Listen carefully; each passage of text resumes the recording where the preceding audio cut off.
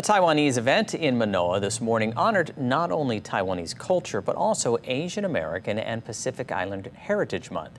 Taiwanese Association of America's Hawaii chapter brought in the Taiwan acrobatic troupe to perform. Their show, Taiwan Reminiscence, was a combination of acrobatics, dance, and a little bit of drama about how Taiwanese immigrated overseas and struggled to assimilate in their new hometowns. A handful of VIPs included the Lieutenant Governor, Honolulu's mayor, state legislators, and a city council member.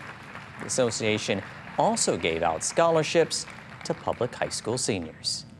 To provide scholarship for our young people, education is the equalizing factor for many of our families. So, this is a terrific event.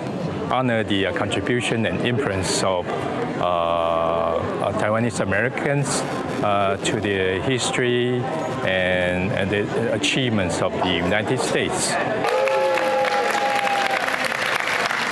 Well, as you can see, it was a nearly full house at Kennedy Theater at UH Manoa, and it was a family-friendly event, entertaining people of all ages. And speaking of entertaining, our own Diana Ko emceed the event today. Very good. How were the acrobats? Oh my gosh, they were so amazing. It was so entertaining. So they did a great job.